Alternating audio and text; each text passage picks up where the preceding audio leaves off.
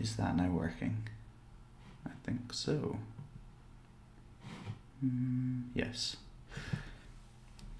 Hello and welcome to the live stream of the meteorology exam. Same sort of format as I've done in the past. We're going to do live stream, make some mistakes, make some notes, and yeah, hopefully you can see how to sort of tackle the intimidating thing that is an exam. So we're going to be using the Bristol Ground School application, or website, sorry. Going to custom make our own exam. I don't want to have the time pressure, but you get 2 hours for the exam. Hopefully we'll be able to do most of this in under 2 hours, otherwise it's going to be quite a long stream. We've selected meteorology. We're going to use all the topics, and I think there's 84 questions. Let's just do 80. That's a nice round number. And what I've got is a little calculator, should I need it, and I've managed to hook up my phone, and we can see some notes like that, which is a bit better than the top-down camera that I've done in the past, and that'll come off and on throughout the stream. And yeah, that's pretty much it. We'll get going now. I'll hide my little face. Don't want to be looking at that all day. Right, here we go.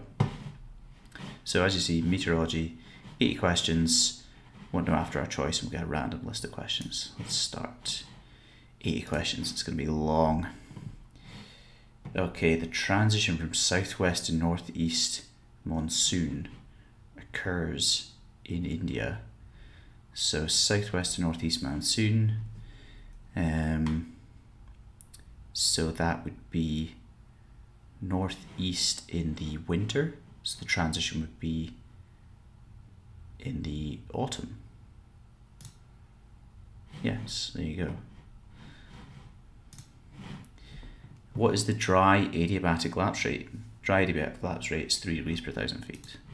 Bosh. Marseille information gives you the following meteorological information for Ajaccio and Calvi for 1600 UTC. Okay, what's the question? 3602, visibility 2000, rain, broken stratocumulus at 1,000 feet, overcast altostratus at 8,000 feet. A few overcast. The ceilings. Okay, so ceiling is when there's 50% or more. So broken is 50% or more. So for Ajaccio, I don't really know how that's pronounced. Let's go Ajaccio. Broken would count because it's over 50%. So that's at 1,000 feet. So Ajaccio at 1,000 feet. And then scattered is only 3 to 4 octaves. So that doesn't count as a ceiling. Few doesn't count as a ceiling. So it's going to be the overcast at 9,000. So option C. Yeah, as I say, 50%.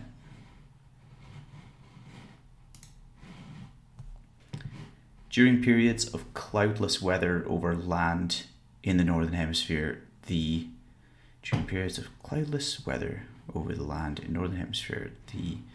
surface wind speed tends to be highest during the mid-afternoon. The angle between isobars and surface wind direction tends to be greatest in the mid-afternoon. Surface wind tends to be highest at night. Wind tends to back from early morning until that afternoon. So this is to do with the temperature differences in between parts of land. So as it gets hot, the air expands out. There can be temperature variations. So that means that when it's hottest during the day, you get the largest temperature differences and variations. So I would say its surface wind speed tends to be highest during the mid-afternoon. Yes, surface friction is greatest at night and least during the day. That's the good way to think of it. That's probably the correct way to think of it. I'm going to periodically check the comments on the video as well, probably every 10 or so questions, just to make sure there's nothing going on. So that's what I'm doing just now. I'm having a little look, and I can see a few people tuning in. Hello, Nice to see you. Can you hear me okay? Give me a sign if you can. If not, I'll just assume you can. But yeah, if you can't, please let me know. And yes, cool.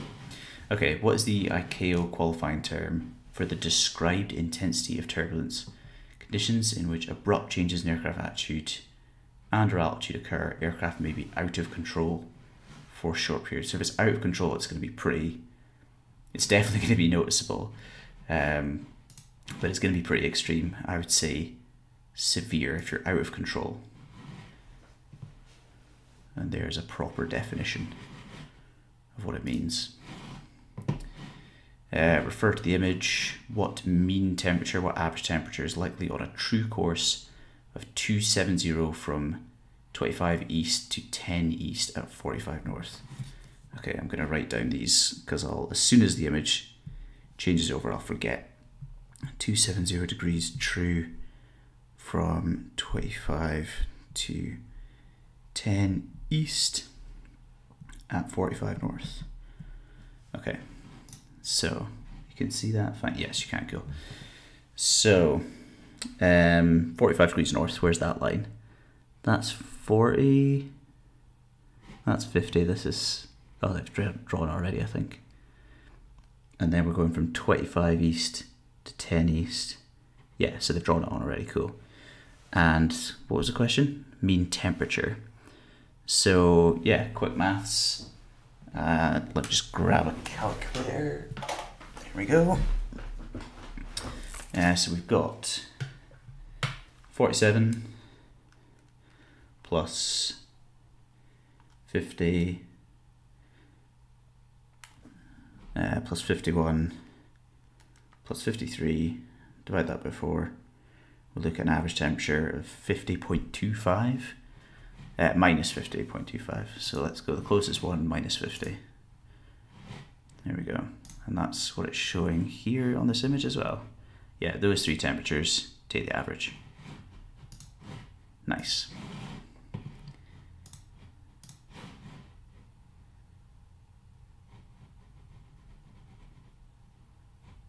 It's really hard to read from my screen.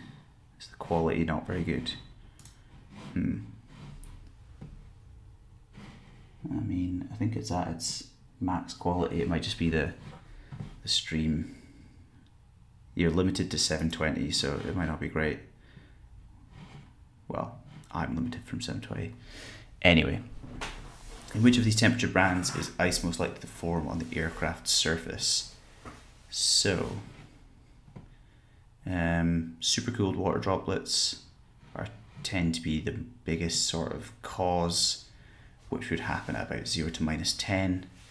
10 to 0 you get as well, so it's going to be D or B, I would say.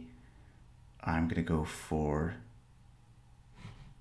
B, 10 and less. Nah, I should have gone with my initial thought. 0 to minus 10, there we go. Okay. Right then. Let's carry on. A stationary observer in the northern hemisphere is situated in front of a depression. The center of the depression passes from west to east and south of the observer. For this observer, the wind. Okay, this is going to be a draw the effing picture. Is that my thing? Oh, that's my little note of the points from earlier. Let's roll this out. And what are we talking about? Okay, so a stationary observer in the northern hemisphere is in front of a depression. The center of the depression passes from west to east. So it's going this direction. And south of the observer. So the observer is like here. This is our little man. For this observer, the wind. So let's imagine that the wind, as it moves over, he's going to get into sort of this region. So that would be the wind coming round anti-clockwise, which means it's backs. And then Center pressure passes from west to east and south. So initially it would veer and then it would back. So say he was standing here, he initially experiences it. No, it's always backing. It's got to be back then. Yeah, it's constantly changing direction to be more, it's going anti-clockwise as each stage progresses in that drawing. Hopefully that makes sense.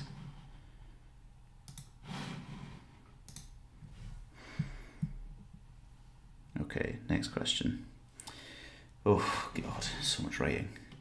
Imagine an aircraft during approach to an airfield which is located in a basin within a mountainous area under the influence of a blocking anticyclone in winter. Mark the most reasonable statement given below. Jesus. Okay, so in a basin within a mountainous area under the influence of a blocking anticyclone. So anticyclone, high pressure, in a valley or in a basin in a mountainous region.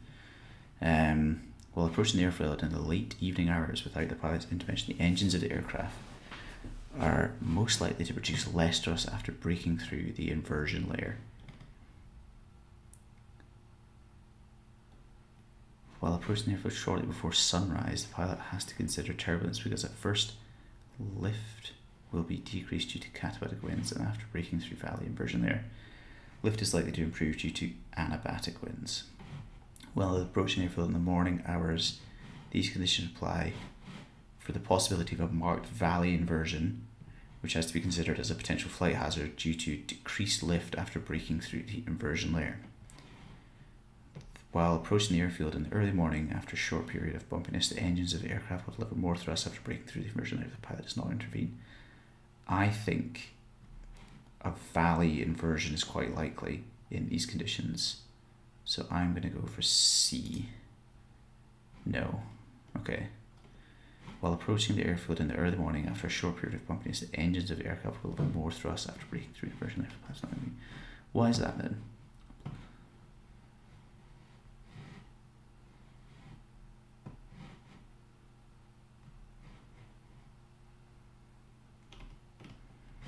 Okay, there you go. Most tornadoes have a movement that usually ranges from, it doesn't go that fast. The actual tornado itself moves fast, but I think it's only about 20 to 40 knots that they move along at. That's just me trying to remember. Yeah, they don't actually move very fast at all, but the speeds inside them are very fast. Yeah, up to 300 miles an hour it says there. A cumulus congestus. I don't think I've ever even heard of that.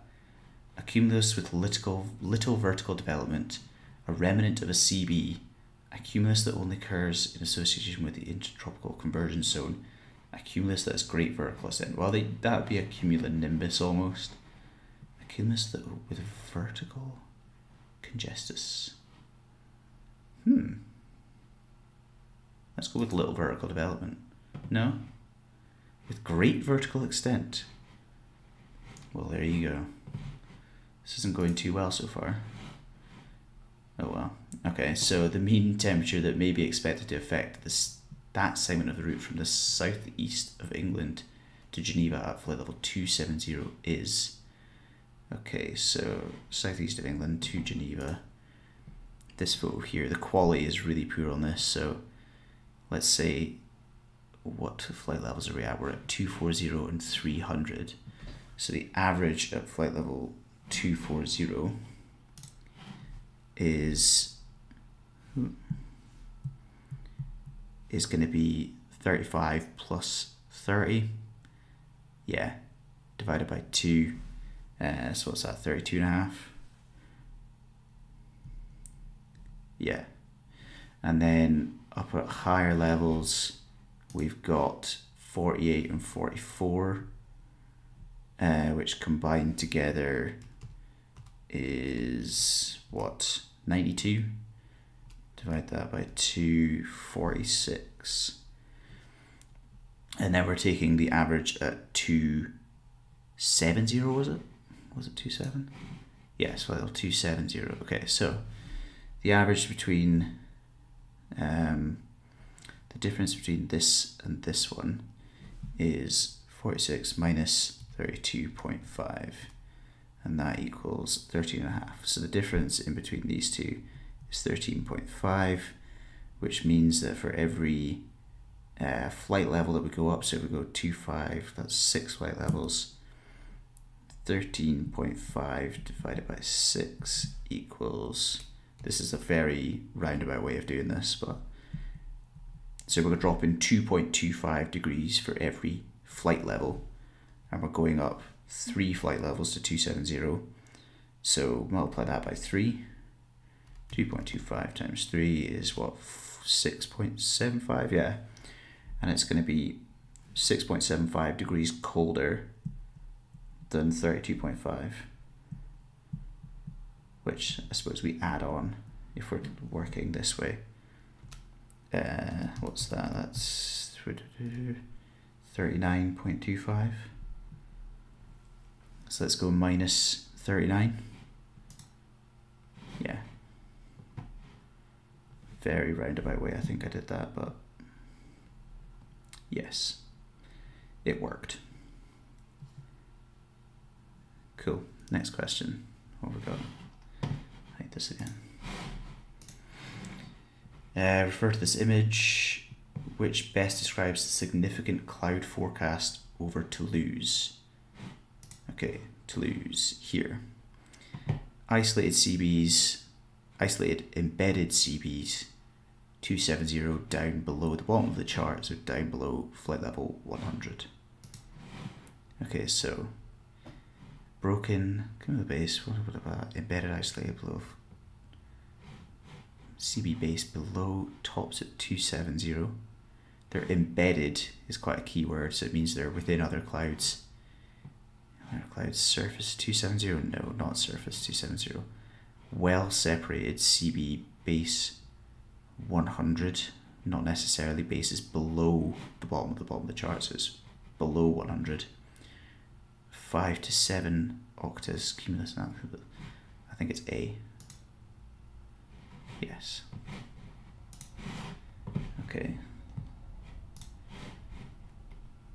Oh, is somebody answering along? Sorry, I'm not actually looking at the comments very often, but cool. So this image, what, oh god, I didn't even mean to click that, but that was very lucky. Yeah, that's snow, that's like mist, I think that's a shower, and that's hail. Widespread haze, not mist. There you go. That was lucky. Cool.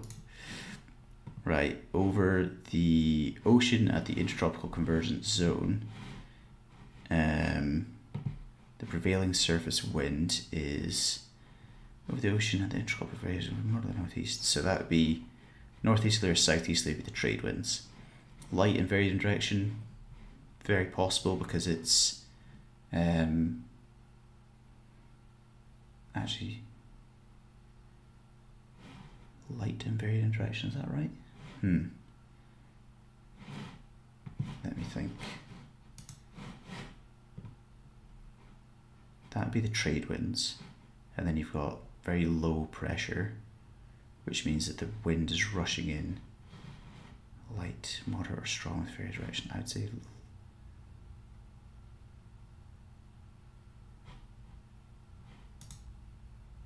yeah, light and varied.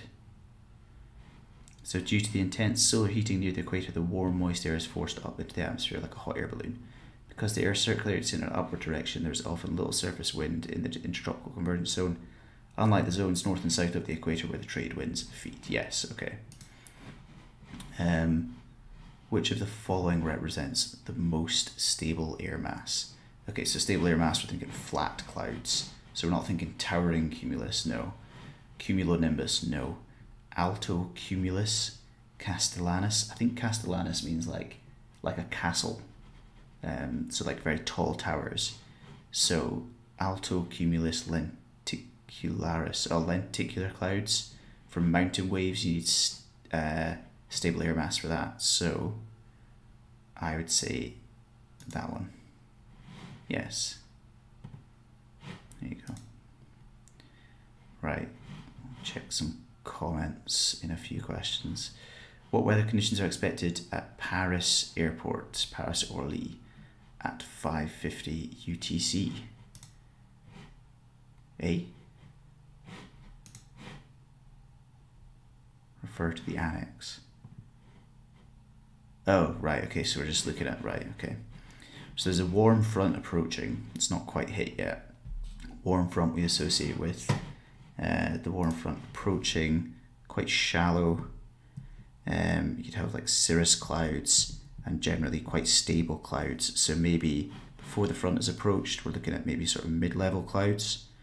Wind direction is following the isobars. It's going to be about 272, let's call it 240 degrees, something like that. Not very strong. Yeah, that's kind of all we can really say.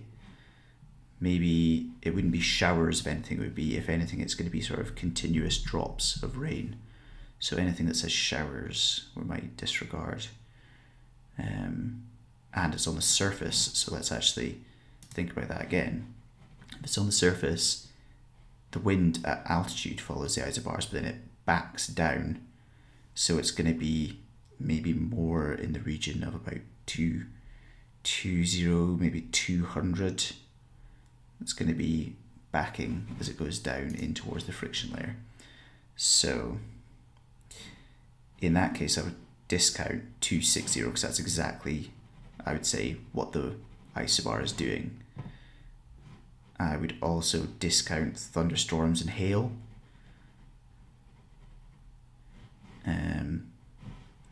Heavy rain, scattered at 1100, scattered at 800. I would say it's probably D. Although it's 5:50 UTC, so that's like first thing in the morning. It's not going to be very warm. It's not going to be 22 degrees first thing in the morning necessarily. Well, it could be in the summer, I suppose. Scattered at 800, scattered 1100. Hard to tell, but I'm going to go D. It was the other one. Of course it was. So let's see what they're saying. Justifying. In the absence of any time indication on the chart, we must assume that it is relevant to the time stated in the question. Yes. The approach of the warm front will bring steady, continuous rain from overcast cloud with moderate to poor visibility. So, yeah, okay. That's why I had that as my second option. Okay, so refer to the annex. What are the expected upper wind patterns in July? Okay, so upper wind patterns in July. So July in the Northern Hemisphere, or July in general, everything's going to move a bit further north in terms of the yeah, everything's going to move a bit further north, basically. So let's think of maybe 3 and 2 as our options. We're going to be getting pulled around to the left. I would say 2. What's the significance of the red and the blue? Is it just direction? No, it's just direction.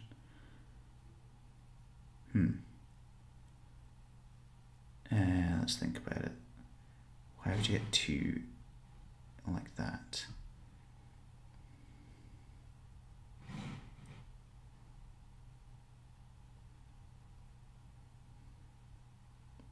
Maybe 3, option 3? No, option 1. This is a climatology question. With the annex showing generalized global upper wind patterns in the northern hemisphere, the upper wind pattern predominantly westerly but significantly easterly develops in July just north of the equator. Yeah, that's my lack of knowledge there. Okay. In the TAF for Athens during the summer, for the time you're landing, you note tempo thunderstorms. What is the maximum time this deterioration in weather can last in any one? So tempo's an hour maximum. So there you go. The approximate inclined plane of a warm front is 1 in 150. Ooh, that's testing my memory. Yes. And 1 in 50 for a cold front, yes, that's right. Okay.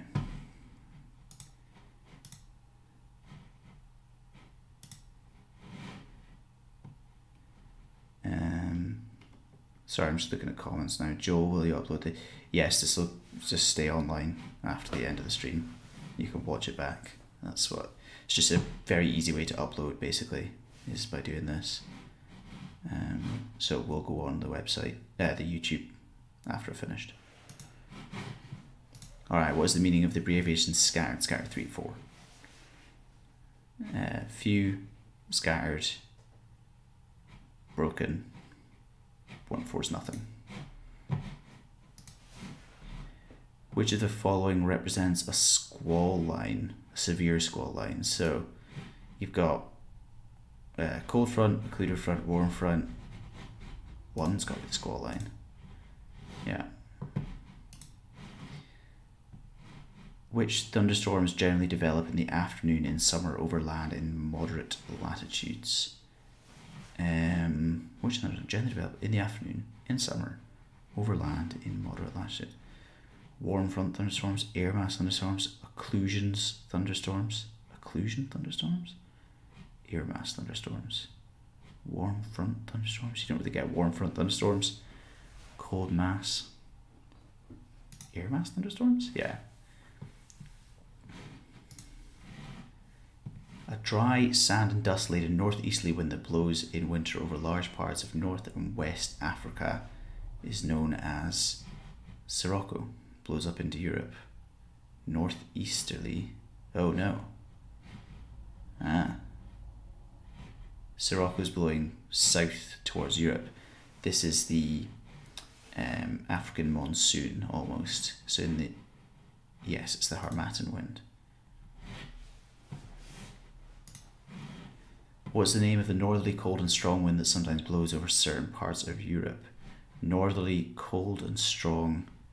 You can get a foehn wind, a typhoon, no. A Sirocco, no. Mistral is the one that blows down through the Rhone Valley, is that right? Yes. Down the Rhone Valley, yeah. Refer to the annex. The air mass affecting position R is most likely to be. So this is the polar front depressions. This is going to be tropical air. This is going to be polar air. So this is going to be polar, maritime polar. Yes. Cool.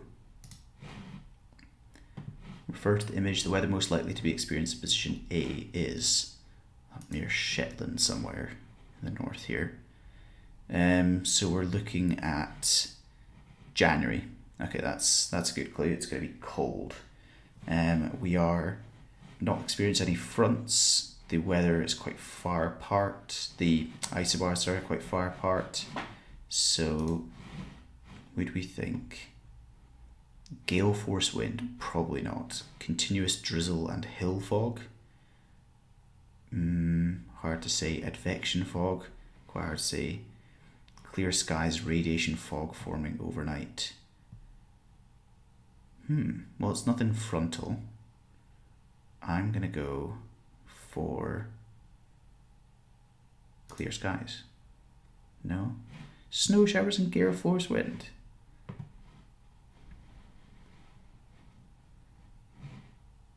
Oh, of course, it's the air masses moving in, isn't it? Yeah.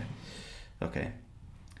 The validity of a routine TAF could be anything. It's 24 hours. It's stated in the TAF. Yes, it's stated at the start of the TAF.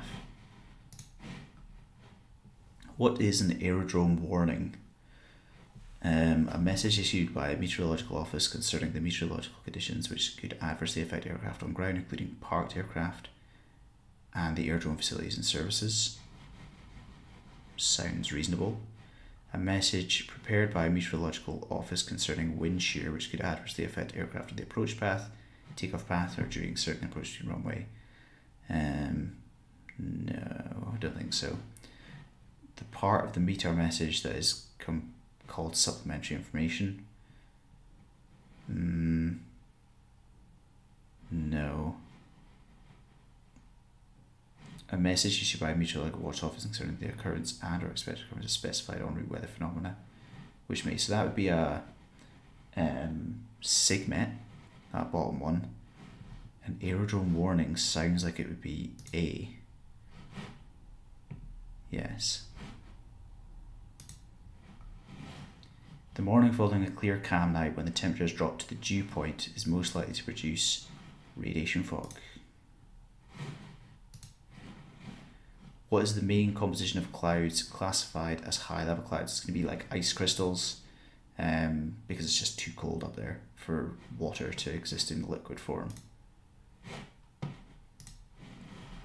Ice accretion to the airframe is likely to be most hazardous at temperatures between 0 and -23 in a large cumulus. Yes, because it's going to be large water droplets which forms clear ice rather than hoarfrost or brine ice. So I would say C. Yes, cool. What is the meaning of the different coloured areas on a plan position indicator of an airborne weather radar type? Oh, right, okay, so this is something I didn't really talk about, but it's kind of dependent on what aircraft you'd fly. So say you have your weather radar like this, you'll have a fan-shaped sort of beam, and you'll get these pockets of clouds that are like red, then it'll be yellow, and then at the very outside it'll be, well, it's not green, is it, but it'll be kind of green like that, and it'll be a random shape. And basically the more severe the precipitation is, then the darker the colour. So in this case, the green would be like pretty calm. You could maybe fly through some of the green. You don't want to fly through the yellow, and you really don't want to fly through the red. So if we were heading up in this direction, we'd maybe want to turn, instead of being on heading 360 degrees, maybe we'd want to turn over to 030 degrees, fly over here, come around like this, and then get back on to our planned route. So basically it's the intensities of the precipitation which also indicates the intensity of the cloud. So different intensities of turbulence within clouds, I suppose it kind of is doing that. It's doing the different horizontal dimensions of clouds, no. Different ranges of cloud thickness, vertical extent, no.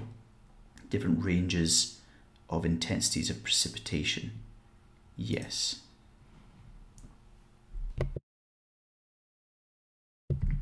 Cool.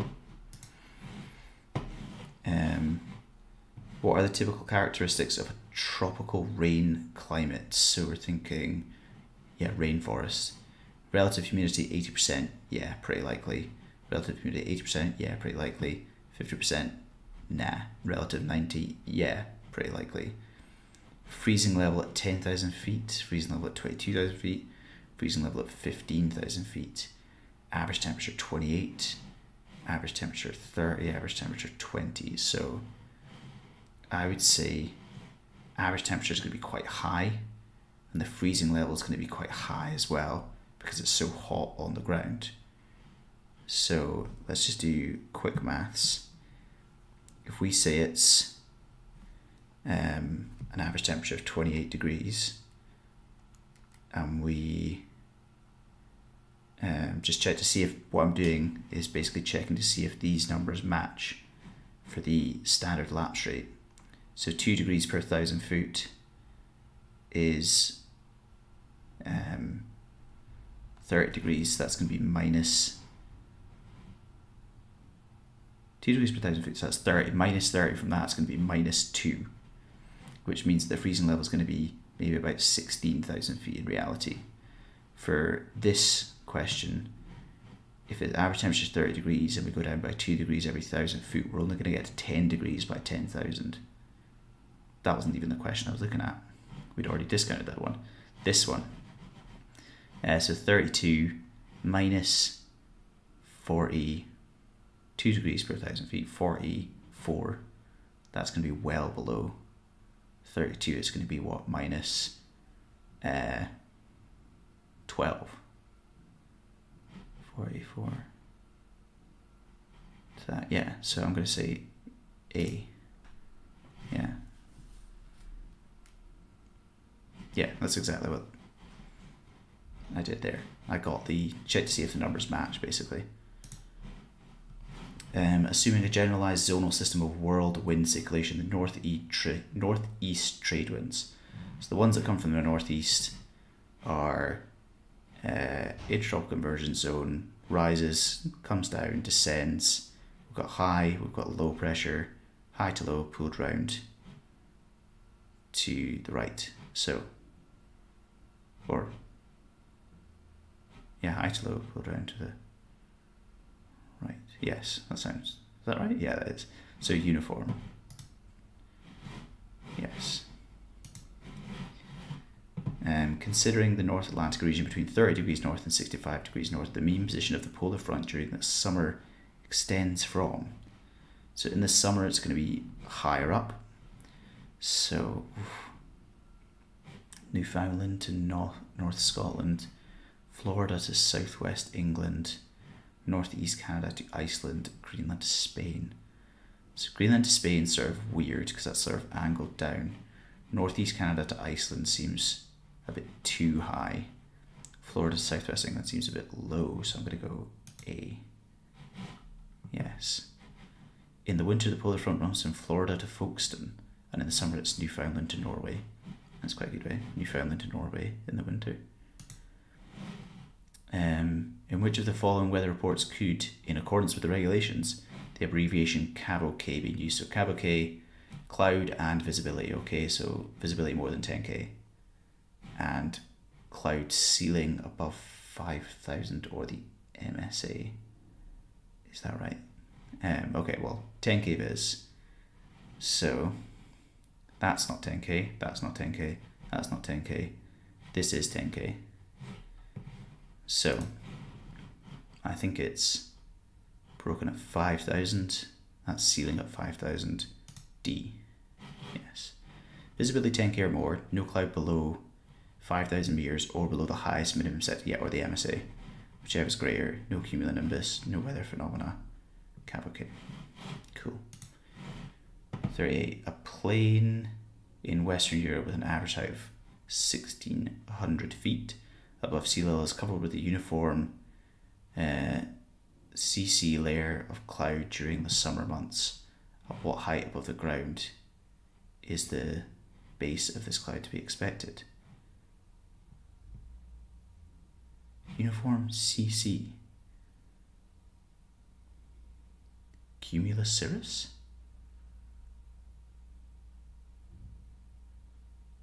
Cirrocumulus, very high up. Is that what CC means? Cirrocumulus? So that's going to be quite high. Is it going to be up around here? 7,000 to 1,500 feet? Yeah. No, even higher. It is cirrocumulus. Okay, so very high level. Yeah. Cool. Refer to image. The front labeled at Z is got the suns on it, which means it's warm. Warm front. Just look at the symbol. Just know the answer. Where is the projection of the polar front jet stream on the surface most likely to be found in relation to the cold and warm fronts of a depression? The projection of the polar front jet stream on the surface most likely to be found in relation to the cold and warm fronts of a depression. What is that asking? The projection of the polar front jet stream, not jet stream, on the surface most likely to be found in relation to the cold and warm fronts of a depression.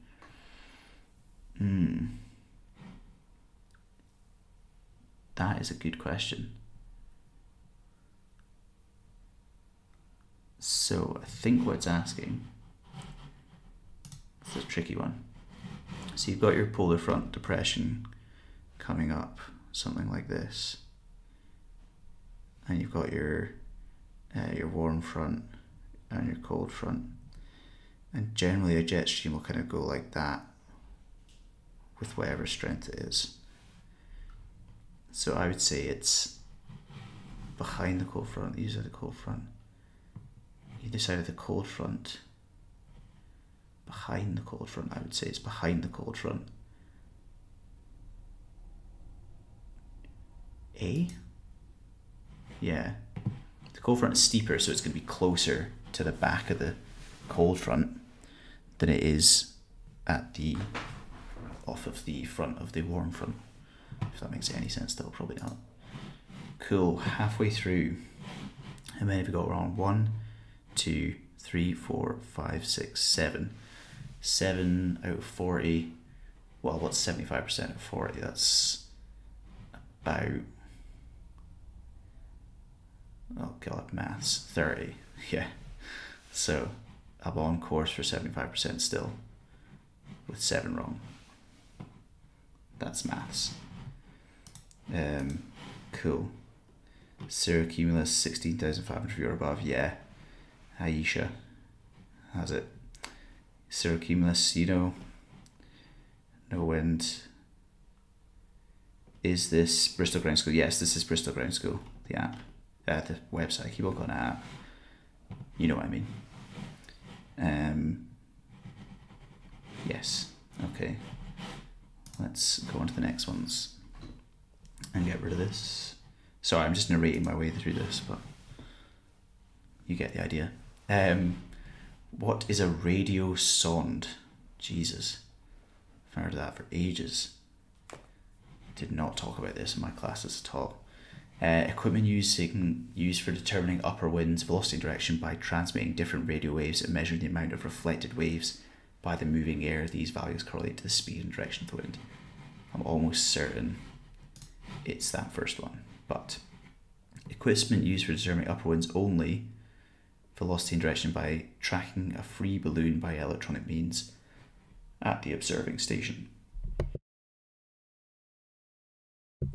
Instrument intended to be carried up by a balloon through the atmosphere, equipped with devices to measure meteorological variables and provided with a radio transmitter for sending the information to the observing station.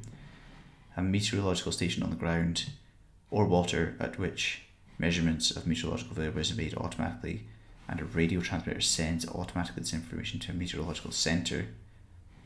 These data from such a station are indicated in a meta by the term auto. Go with my gut. No. Instrument, it's a radiosonde is a pack of instruments designed to measure atmospheric temperature, pressure and humidity with a radio transmitter to send this data to ground stations. The device is carried in the troposphere by a helium balloon. It can be tracked by radar. Well, there you go. New information to me. Where does polar continental air originate? So polar, not Arctic, so the one down. Region of the Azores, no, that's Azores is going to be maritime. Polar ice cap, could be, but more likely is Siberian landmass. From Russia with love, but not much heat. What device is used to measure relative humidity? Oh God, tensiometer? Anemometer is pressure, isn't it? Transmitter? That's visibility. Hygrometer. Hygro, water, humidity. Hydro. Yeah. Oh, anemometer is wind speed, of course. A tensiometer measures liquid surface tension, and a transiometer measures soil moisture content. Oh, it's a transmissometer I'm thinking of that measures the visibility of the air. RVRs. Cool. The diameter of a typical tornado, they're quite small. Tornado, only 100 to 150 meters. 2 to 6 kilometers, in the order of 10 kilometers. That sounds too big. These two, only a few meters. 100 to 500 meters sounds about right. The core diameter is measured in tens or hundreds of meters, yes. What is a specky? It's a special METAR. An aerodrome forecast issued every 9 hours, no. A warning of meteorological dangers at an aerodrome issued only when it's required. A routine aerodrome weather report issued every 3 hours, routine, no. A special aerodrome, special aerodrome weather report issued when significant change of the weather conditions have been observed, D. Unexpected, unforecast change in the weather, yes. Refer to the image. Select from the map the average wind for the route Frankfurt to Rome at flight level 170. Okay, Frankfurt to Rome. Oh, that's such a bad picture. Okay, I'm just going to write down the average winds so that I don't have to look at this thing for any longer than I need to. So Frankfurt to Rome, that's average wind is about 55 from 55 knots. Then we've got, 55. Oh no, not 55 at all. 15. And then another 15. And then, what's that? That's 35. Next one down is 50. And it's all generally from the sort of south westerly direction. Maybe averaging more southwest west. Okay. Right, average wind speed for that route is 30 plus 35 is 65 plus 50 is 115. Divide that by 4. We've got about 28.75. So let's call it 29. That's the strength, and that's at flight level 180. So chances are it's going to be a bit weaker lower down. So, have I done this right? Frankfurt to Rome. I've just taken these ones. Maybe I should be taking these ones as well. I should probably be looking at these winds and these ones over here. But let's go for, it's not going to be these, they're the wrong direction. 250, 230, 40. Yeah.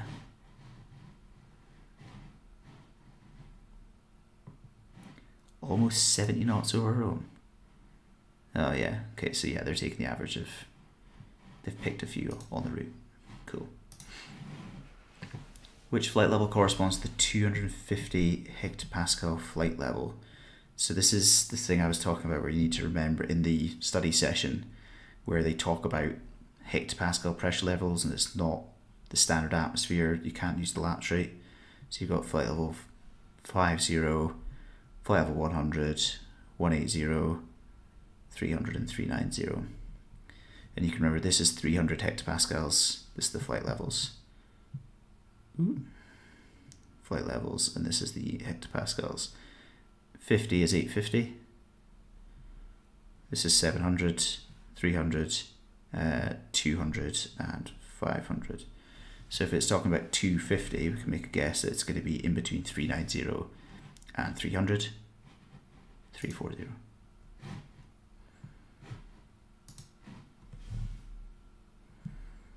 Cool.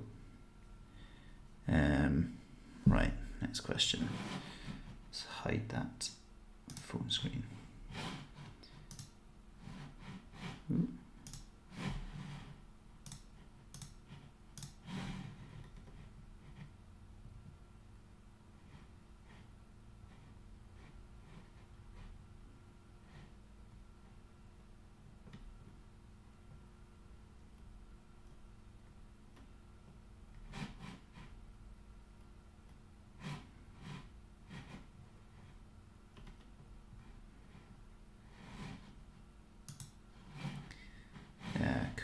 Sorry.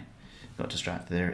One of the main reasons for radiation fog to dissipate or become low stratus is an increase in the wind speed. Dissipate, become low stratus. Surface heating causes things to rise. Decreasing wind speed, no. Lift against the slope of a hill. Surface heating causes things to rise. After passing at right angles through a very active cold front in the direction towards the cold air, what will you encounter? A flight level 50 in the northern hemisphere immediately after a marked change in temperature. Okay, so let's draw the effing picture. Right angles through a very active cold front. So cold front in the direction towards the cold air. So let's go cold front. Let's imagine it was part of a depression, a polar front depression, so you'd get this sort of pattern with the isobars. You're passing at 90 degrees to it, so you're going to pass straight through like this. What you're going to experience in the wind direction, so in the direction towards the cold air, so that is towards the cold air, yes. This is our warm front up here. Immediately after it, so the flight level 50 is we're outside of the friction layer, we're in the free stream air, we're thinking about wind following the isobars, and the direction it does, the direction changes from being sort of anti-clockwise around lows, so it's going to be sort of south-westerly to more northwesterly. So that would be it veering in direction. Yeah, cool.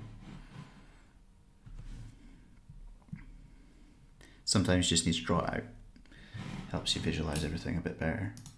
Cool. You're flying at level 300 where the outside air temperature is minus 57.5 and the pressure at mean sea level is standard 1013.25. If you assume that the difference between the actual temperature and the temperature in the ISA is valid for the whole troposphere, then the true altitude is. Okay, so and the pressure at mean sea level, so we're in a that's the temperature. So basically it's asking us to find the true altitude using the temperature correction, which if you remember is 4 feet per 1,000 feet times the ISA deviation. So we've got 4 times flight level 300 is 30 times the ISA deviation. So the actual temperature should be at flight level 300. That's what we're trying to figure out. Is then we'll figure out the ISA deviation. So 15 minus 30 times 2 is 60 equals minus 45. So that should be the temperature. It's actually minus 57.5. So that is 12.5 degrees colder. So this is going to be our difference in here that we then add on 12.5 degrees colder that we take away from flight level 300 to find our true altitude. So 4 times 30 is 120 times 12.5 is 1500. So it's 1500 feet lower than flight level 300. So it's going to be 285. Cool. Answer A. So this is exactly what we did. Ooh, can't see that. Exactly what we did there. Cool. Next question. What types of cloud will you see flying at flight level 50 towards a warm front? So at some 800 kilometers. So you're flying towards the warm front. The warm front's nice and shallow, and it starts off with cirrus clouds at the top, wispy sort of things, get into more stratus, altostratus, and then stratus there. So at some 500 kilometers altostratus, later cirrostratus, no. See the cirrus clouds in any form first. at some 800 kilometers cirrostratus, later altostratus, and at some 300 kilometers nimbostratus until the front. Probably at some 500 kilometers from the front, groups of CBs. No, not likely. Probably C. As you approach the front, cloud base gets lower, progressively lower, but usually no CBs in the warm front. Yes.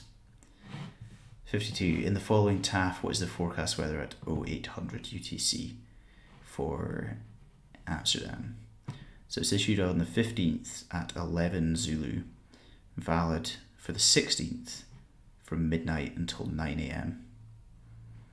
So it starts off at midnight doing this. We're not interested, we're interested at 8 in the morning. So becoming at 2 in the morning, so now it's changed to this. Overcast, tempo until 6. So then it reverts back to this. Becoming from 4 to 6, it's going to change completely to this conditions, and then tempo at 7 to 9, going to be some snow showers. So tempo for not more than an hour in between 7 and 9. So the forecast weather is most likely 8 o'clock. That hour will cover this period. So we're thinking of snow showers, heavy snow or no significant weather. No significant weather, yeah, I suppose in the option it's not. Moderate snow showers. There's no plus, which means it's not heavy. If there was a plus SHSN, that would be heavy. So moderate snow showers or no significant weather. Moderate snow showers or heavy snow. Light snow or moderate snow showers.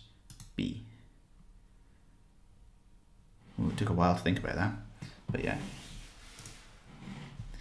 Refer to the image. On which of these routes would you not need to worry about icing at flight level 170? So no icing at 170.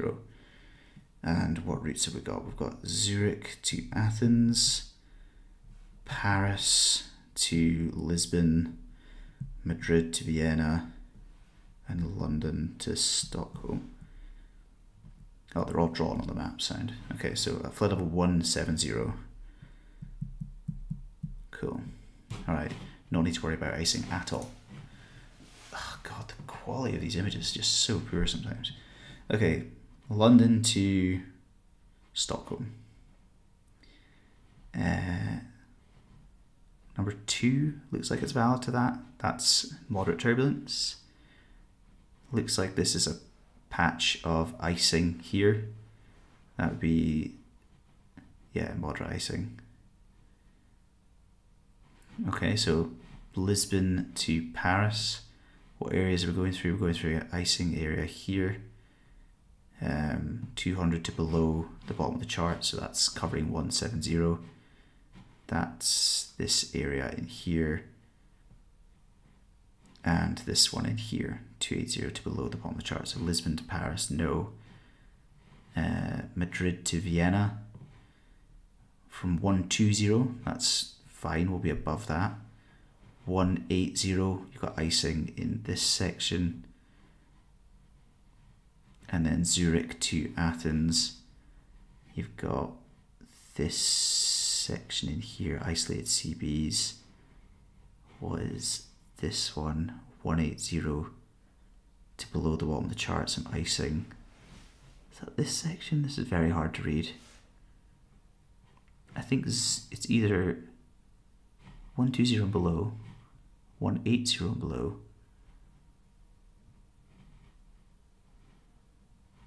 Is that this section? No, that's just the coastline there, okay. Zurich to Athens. This one, isolated CBs. Then we've got this one.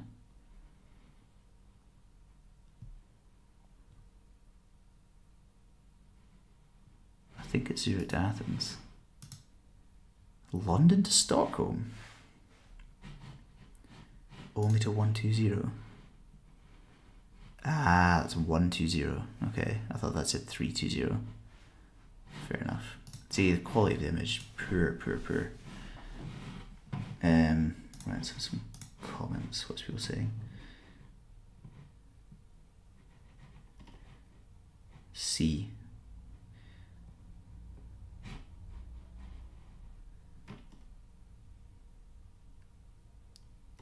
Cool, yeah. On final approach in the evening, you have a wind from the west, and there is haze, so man-made sort of stuff in the near the ground. What can you say about the visibility in the last phase of the approach? In the evening, you have wind from the west. There's haze near the ground. So wind from the west, that's quite a good, something you might not think about. So wind from the west, you want to land into the wind. Okay, so we're going to be landing this way. This is going to be the aircraft coming in to land here. Okay. So in the evening, you can say that maybe the sun is setting because the sun sets in the west. All right. So the sun is at a low angle, yes. And the visibility will deteriorate close to the ground, yes, because you've got haze near the ground. The increase in wind strength close to the ground will tend to clear the haze and improve visibility. Wind doesn't increase in strength close to the ground, it backs off close to the ground. The visibility will improve as the haze reduces the blinding effect of the sun. No, you'll most likely get kind of like a scatter effect. The visibility will deteriorate in the northern hemisphere but improve in the southern hemisphere. That's completely irrelevant. A. Seems to assume you already are landing into the wind. No, sorry. This question seems to assume that you are landing into wind. Well, yeah, that's what you do. You land into wind. And therefore landing in a westerly direction is the evening, so the sun will be low. Yeah, cool. When an aircraft is approaching a CB cloud, the vertical distance it should avoid the cloud by is, and the horizontal distance is. Oof, good question.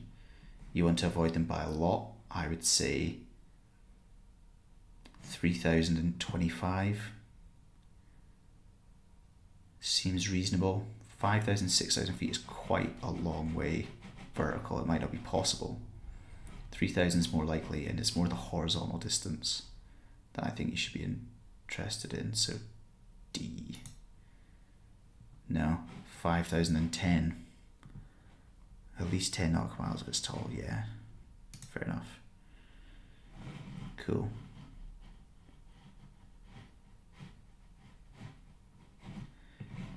Relative humidity at a given temperature is a relation between actual water vapor content and saturated water vapor content. Relative humidity. What's in, what it can hold. The ratio of how much water vapor there is compared to how much it can hold. Cool. Which of the following statements describes the theoretical development of the geostrophic wind in the northern hemisphere?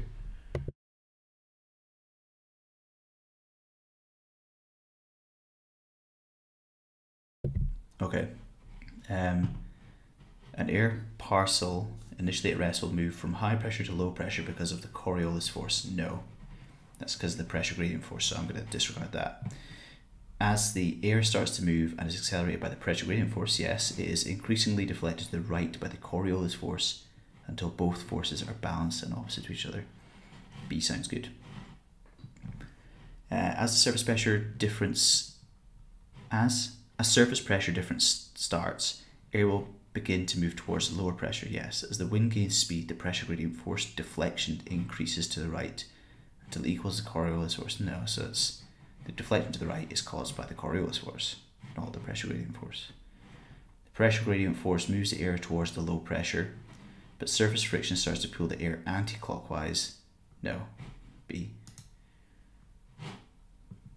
An air parcel initially at rest will move from high pressure to low pressure because of the pressure gradient force, yeah. If the wings of an aircraft are contaminated with ice, one can expect the aircraft to have degraded stall characteristics and problems with roll maneuvers. Degraded stall characteristics but better gust response due to an improved roll behavior. A degraded response in the roll pitch and yaw axis but improved stall characteristics due to the increased wing area. No. Nearly unchanged stall characteristics of the wing ice will mostly form the thickest and thus innermost part of the wing. So no, it's your stalling is going to go you're going to have to fly faster because you've got more weight, you need to produce more lift. And it's basically half, if you don't know, I'm sure you do, but the formula is half rho v squared SCL equals your lift. You need more lift because you've got more weight. You can't change the density of the air, so you need to fly faster. So therefore your stall characteristics will be degraded. You need to fly faster to maintain the speed, so your stall speed is higher. You will stall at a higher speed. And also your coefficient of lift will be degraded because the surface of the wing becomes not perfect and the airflow gets disrupted around it. So with that information, degraded stall characteristics and problems with roll maneuvers, but better gust response improved roll performance. I think it'd be problems with roll maneuvers, yeah. The decrease in temperature per 100 meters in a saturated rising parcel of air at lower levels in the atmosphere is approximately.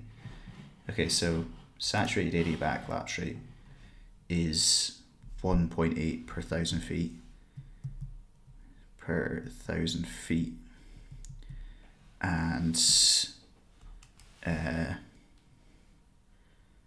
1,000 feet is like 300. No, what am I doing? 1.8 times 3.28 would equal, so that would equal per 1,000 meters, because that is 3.28. Multiply by 3.28 to get to 1,000 meters, so that would be 5.9. Just doing this on a calculator off screen, and then divide it by 10, get 0.59 per 100 meters. What's closest to that? C. There you go. Yeah, 1.8 degrees per 1,000 feet. Cool. In the North Atlantic, you can often see a series of depressions located in a row and traveling from west to east. These depressions are polar front depressions, are residual of tropical cyclones in the Florida area. Oh, excuse me, I'm going to burp. Oh, wait, there we go. Are mostly generated by convergence between the subtropical highs and the equatorial trough. Are normally generated. Polar front depressions, yeah, are primarily generated by the vaporization process that takes place above the sea. Westerly wave depressions, polar front depressions.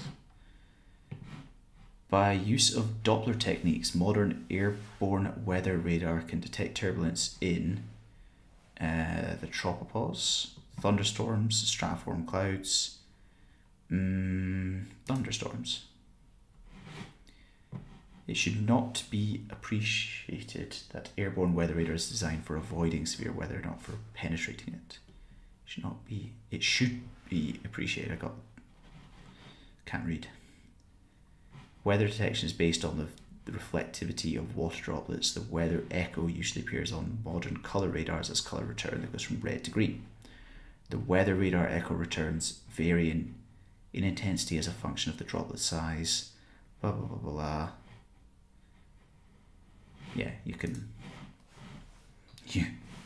detect turbulence, but only if there's water droplets present.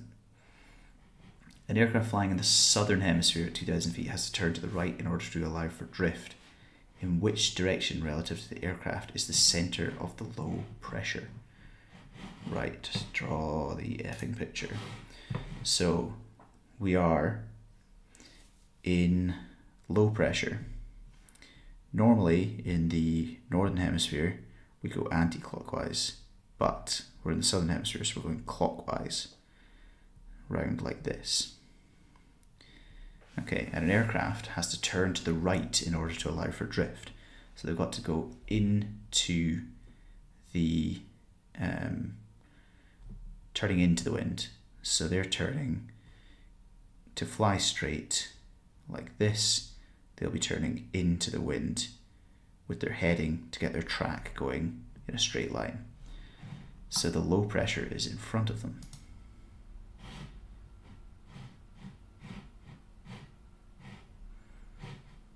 Yeah, there you go.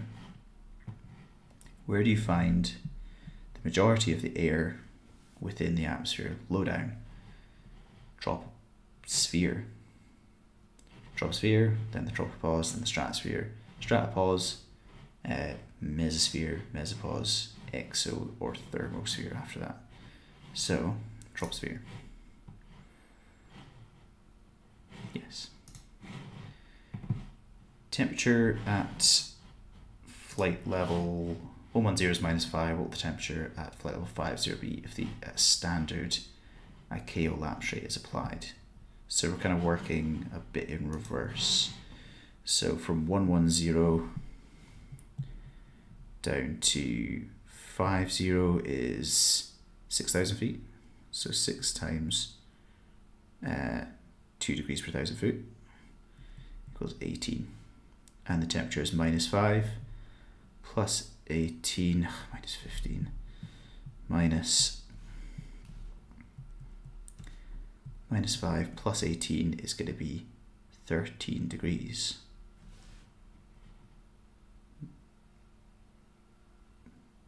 Six times 2 being 18, of course it is, Grant. You absolute idiot. 5 minus 5 plus 12 is 7. There we go. Yeah, do an idiot check. Check your maths. Isotachs are lines joining equal what? So sea level pressures, no, that's isobars. Wind speed lapse rates. Wind speeds, horizontal wind speeds. I would say wind speeds.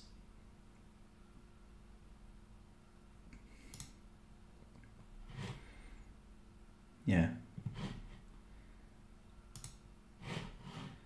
Freezing rain can reduce visibility severely by forming ice on the windshield, yeah. Preventing lookout from the cockpit, yeah. Normally we would have some sort of device so that your cockpit doesn't get iced up, like just a heater, or sometimes they have like a metal element running through them that heats up. By force, freezing rain can reduce visibility forming ice pellets by the Bergeron process. Dense fog due to evaporation of a portion of the supercooled water drop that is mixed ice in the air before hitting the windsuit. A. Freezing rain is the result of liquid water raindrops coming into contact with surfaces that are below 0 degrees, where they freeze into sheets of hard, clear ice. Yeah, cool. In a westerly situation, the mean time interval between polar frontal waves in Western Europe is a couple days in between them, 3 to 4, 12 to 18 hours, 3 to 4 days, 1 to 2 days. Whatever. Which constant pressure chart is standard for 240? So 300 is flight level 300 and 180 is 500, so it's going to be in between those two. In which of the following areas do surface high pressure systems usually predominate over the North Atlantic region between 30 degrees north and 65 degrees north and the adjoining land areas during the northern summer? Surface high pressure systems, Northern Hemisphere summer, so the Azores highs you get, they're definitely a thing. Sorry, what high pressure systems usually predominate over the North Atlantic? So the Azore highs, Southwest Europe, that would make sense, and Southeast USA, Greenland, yeah, maybe Northeast Canada.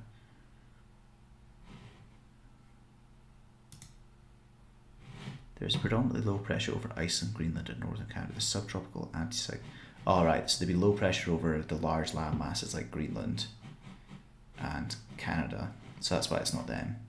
So you're looking at places that don't have huge areas of land immediately, and then you're going subtropical anticyclone, the Azores is predominant, and Iceland is probably just a bit too, yeah,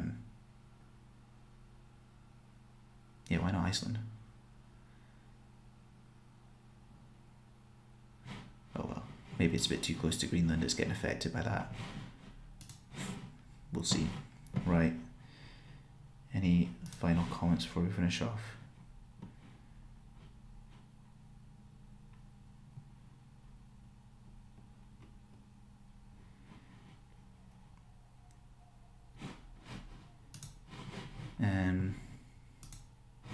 Sorry, I'm having a quick look at comments here.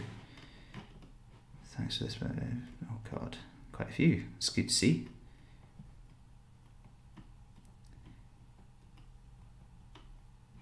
Try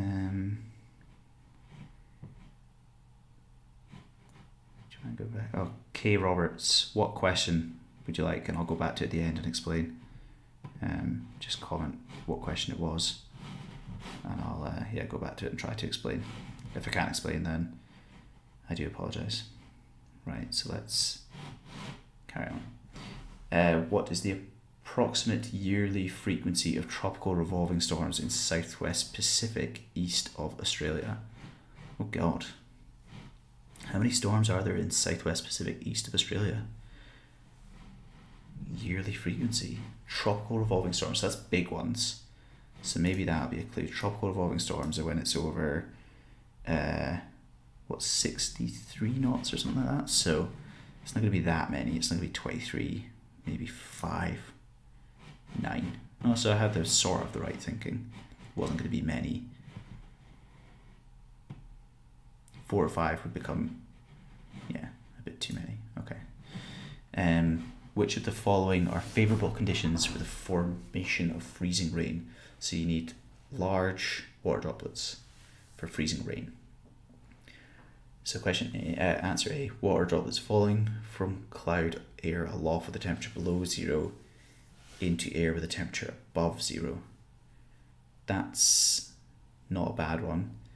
An isothermal layer aloft with a temperature just above 0 degrees through which rain is falling. Cold air aloft from which hail is falling into air that is warm.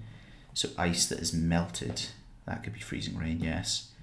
Warm air aloft which rain is falling into air with a temperature below 0 degrees. God, this is some confusing wording.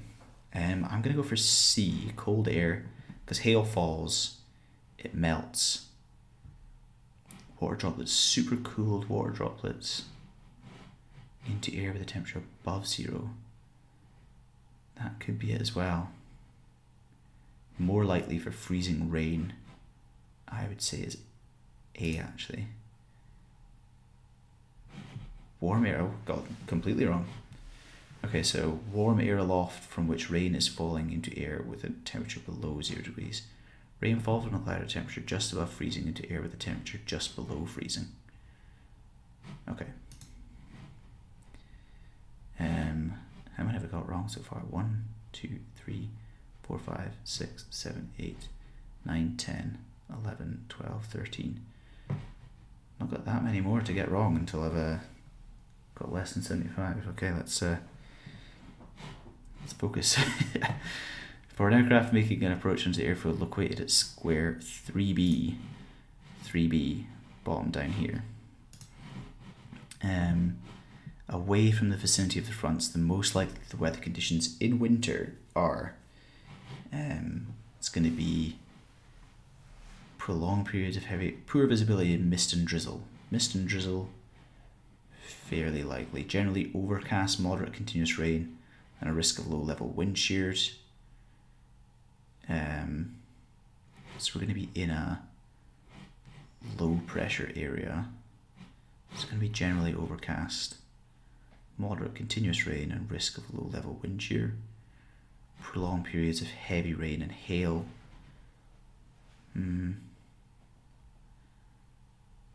Scattered cumulus. Poor visibility, mist and drizzle. Generally overcast, I think.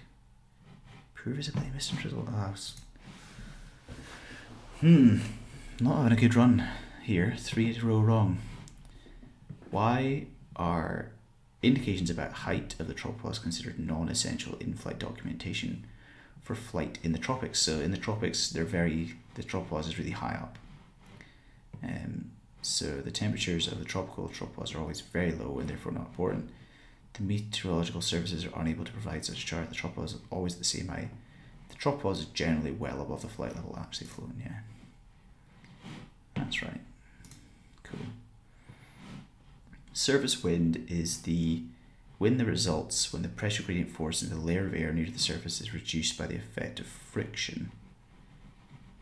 Airflow near to the surface that is reduced in strength by the effect of friction. Airflow near to the surface that slows down due to the effect of an increase in air density. No.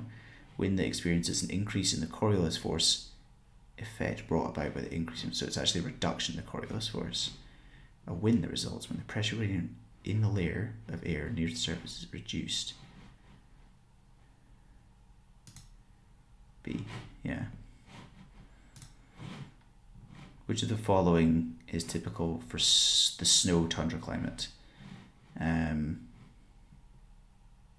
Cool. Temperatures generally between +5 and 18 throughout the whole year. Travelling depressions during winter time. High pressure weather dominates in winter, with the subsoil being frozen. High pressure weather dominates in the winter. So in the summer. High pressure weather dominating in the winter. Subsoil being frozen. Permafrost in the tundra. A wind sounding in the region of a polar front jet stream gives the following wind profile in the Northern Hemisphere. At 900 hectopascals it's this, 800 is this, 700 is this, blah blah blah. With which system is the jet stream associated? Ah, okay, right. So, wait, what? 900, 800, 700, 500, 400. Okay, right, so it's basically, there's various levels here, but it's all sort of generally coming from a west direction and then slightly north. So if we think about that as the jet stream around a polar front depression, that would be a warm front. That makes sense? Yeah.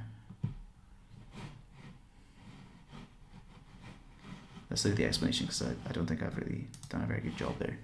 The core of the jet, the greatest speed is at approximately 330. The direction of the core is from 310 degrees true. With a typical Northern Hemisphere frontal system, the cold front jet is from southwest and the warm front is from the northwest. There you go.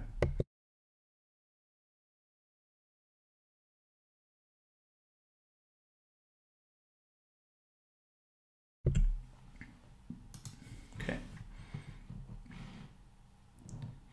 The following weather message for Munich is what? Oh, right, okay. Okay, it's telling you what it is. So it doesn't say Specky or Metar, so it's not them because they say Metar and Specky at the front. So it's going to be a TAF. And we're basically looking for the validity period. So it's on the 24th, issued on the 24th at 12 Zulu, and it's valid for the 24th from 1 p.m. till 10 p.m. So it's 9 hours. What is the approximate maximum diameter of the area affected by damaging winds at the surface caused by a microburst? So microbursts are generally less than 4 kilometers. Yes. If embedded CBs are reported in the vicinity of the airfield, the pilot can be sure that the airfield area will be free of hail. Don't think so. Perform a visual pattern in order to circumnavigate the storms. Not necessarily. Might be poor weather conditions that you can't fly visually. Well, actually it is. If they're embedded, that means they're within other clouds, so you won't be able to fly visually. Expect that associated thunderstorms will be attenuated. Use a storm scope to locate and avoid the cells. What is a storm scope? That sounds cool. Vicinity of the airfield. I don't really understand this question.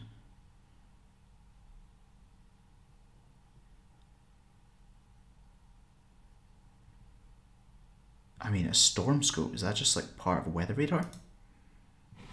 A storm scope, it detects electrical discharges associated with thunderstorms within up to about 200 nautical miles of the radius. This information is then sent to an MFD that plots the location of the associated thunderstorms. It is a lightweight, relatively inexpensive system and is a passive sensor. It can also see behind the nearest storm, whereas masking can occur with active weather radar systems. Of the other options, you can never be sure that CBs will contain no hail. Yes, CBs are embedded so visual avoidance can be achieved. Attenuate means to reduce in strength. Why would you expect any thunderstorms associated with the CB will be reduced in strength? Okay. And last question. That's not bad time actually. Just over, well, about an hour and a half at the end of it, I think. An aircraft is departing an airport where the transition altitude is 6,000 feet.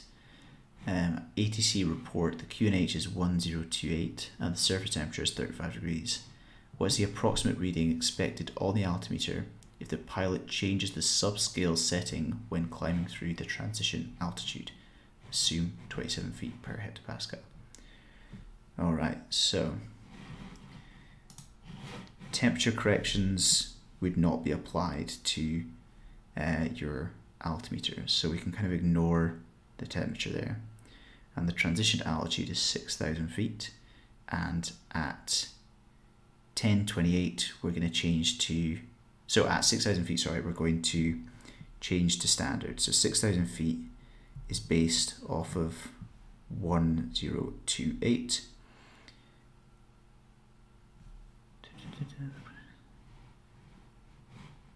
I assume it means so that at the transition altitude, if you don't know what it is, when you climb through the transition altitude on your aircraft, you switch over from 1028 to standard pressure setting of 1013.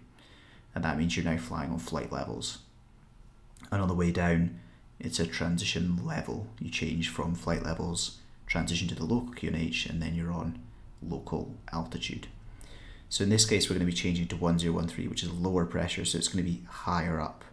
So we can think of this difference in here is going to be our altitude difference. So this is our 1013 pressure, 1028. Difference between them is, what, 15 hectopascals times by 27, as it wants in the question. 15 times 27 is 405. So let's just say that the difference in altitude is 405 feet. It's going to be 6,000 minus 405. 6,000 minus 405.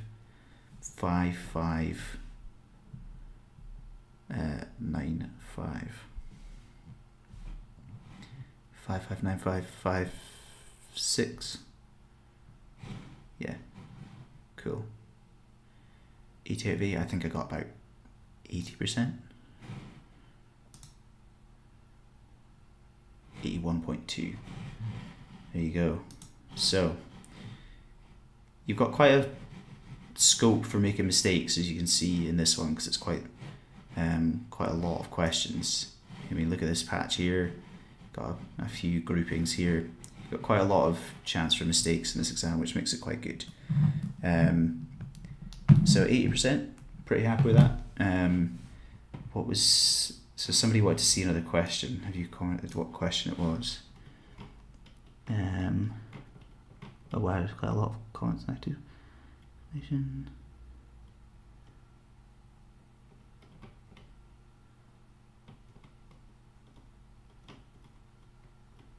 And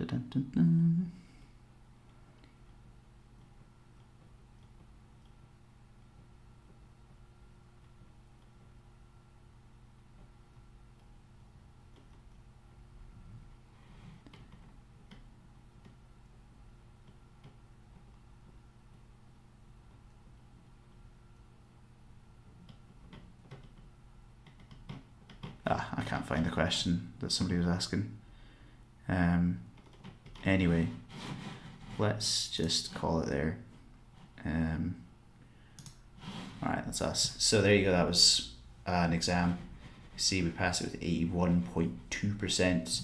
A lot of scope for mistakes. Let's have a quick run through of which ones we got wrong.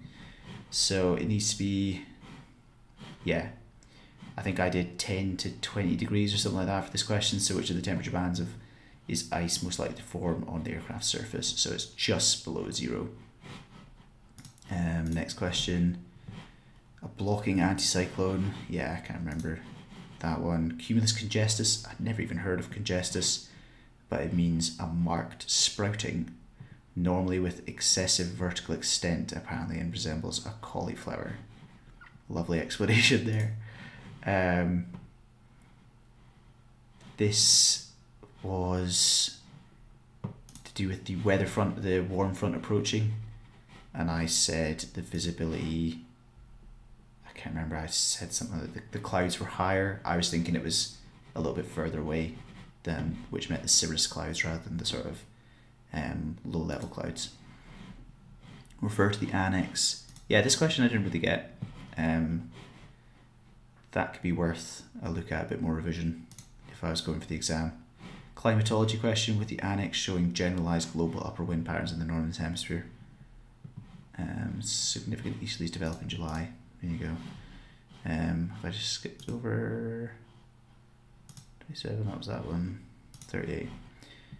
A plane in western, so cirrocumulus, sorry, high base. I think I chose one that was like 8,000 feet or something.